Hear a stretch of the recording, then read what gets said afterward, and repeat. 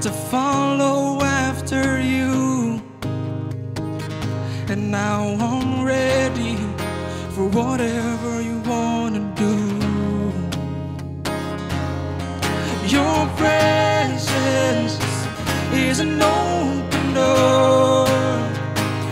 So come now, Lord, like never before. Your presence is an open door.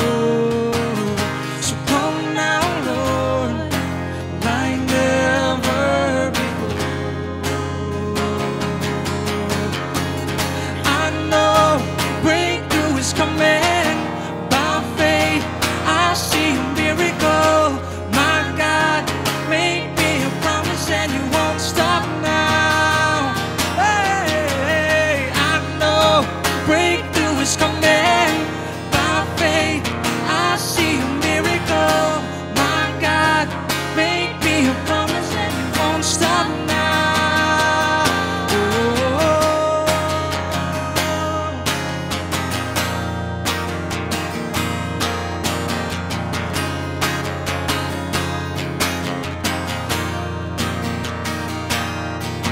Your presence is an open door.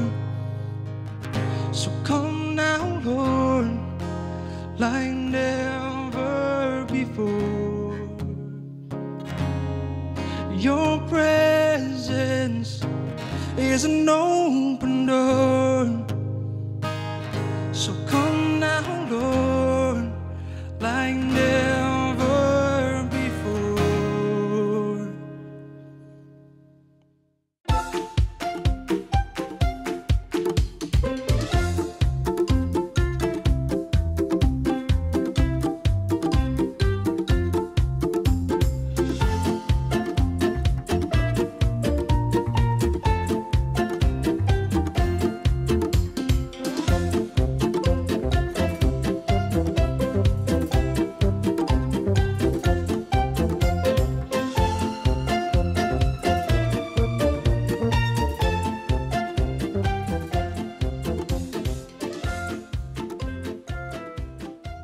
For those of you who are born on the month of July, happy birthday!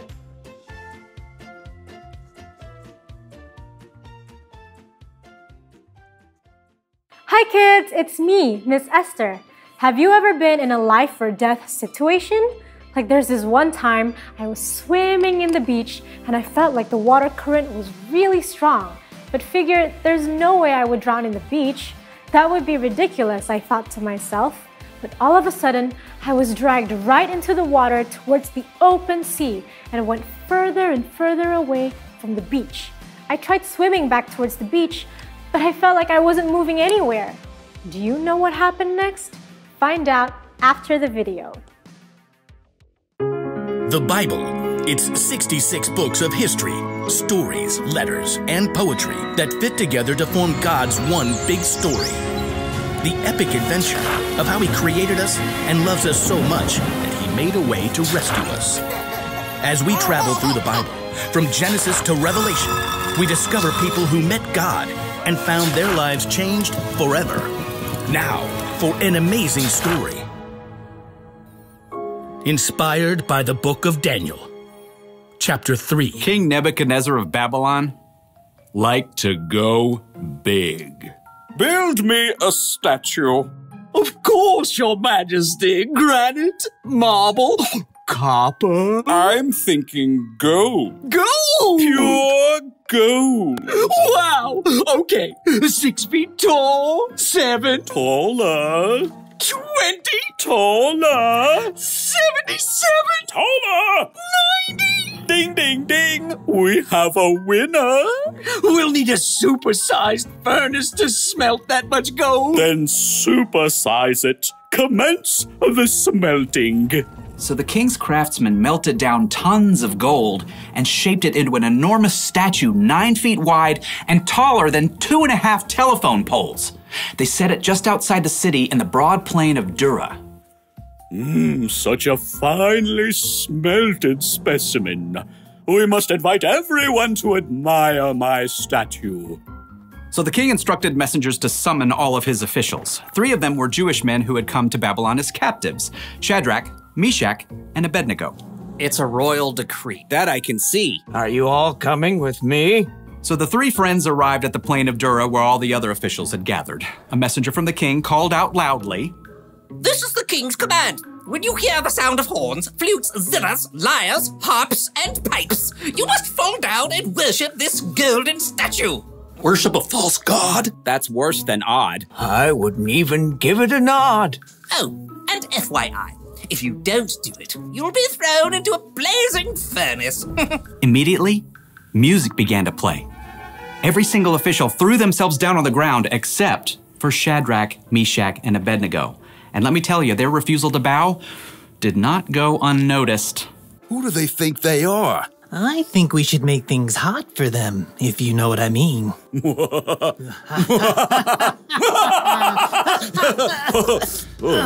Several officials dusted themselves off and went straight to the king. King Nebuchadnezzar, may you live forever. Thanks. Will do. You told everyone to bow down. As soon as they hear the sounds of the horns, flutes, zithers, lyres, harps, and pipes. But these Jews you appointed don't serve your gods. They refuse to worship your gold statue. Even when they hear the sounds of horns, flutes, zithers, lyres, harps, and pipes? Even when they hear the sounds of horns, flutes, zithers, lyres, harps, and pipes. Oh, now I am very angry, in a very big way. The king sent for the 3 friends. Is what I hear about you true? Don't you serve my gods and worship the gold statue I set up?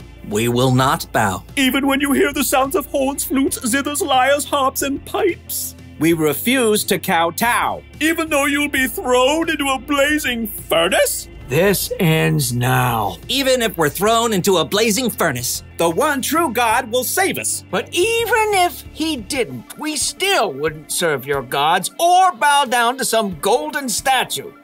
that didn't rhyme. Nebuchadnezzar's face burned red as a ripe tomato.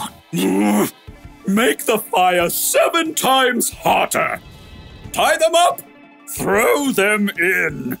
The king's strongest soldiers grabbed Shadrach, Meshack, and Abednego. They knotted heavy ropes around the 3 friends and then shoved them into the roaring flames. The king peered into the blue, hot heart of the flames and then leapt back in surprise.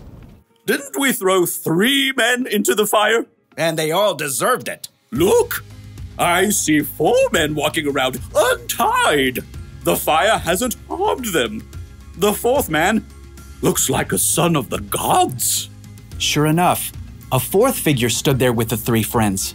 An angel? Or perhaps Jesus himself? Dumbfounded, the king rushed to the door of the furnace. Shadrach, Meshack, Abednego, you who serve the Most High God, come out. The 3 friends walked out of the scorching flames, completely unharmed. The royal officials crowded around to see. Their hair isn't singed. Their robes haven't burned. They don't even smell like smoke. King Nebuchadnezzar was so impressed that, as usual, he went big. May the God of Shadrach, Meshack, and Abednego be praised. He has sent his angel and saved his servants who trusted in him. No other God can save people this way. So, I'm giving an order about the God of Shadrach, Meshack, and Abednego. No one may say anything against him. Well, what happens if somebody does? Well, they'll be snipped in tiny pieces and their homes turned into piles of trash. Go God, go God, go, go, go God, go God, go God, go God. The king even honored Shadrach, Meshack, and Abednego and gave them higher positions in the kingdom.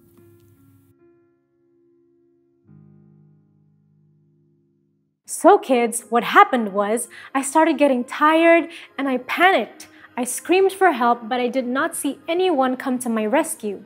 I thought maybe they didn't hear me, and I guess that's it. This is how my life will end.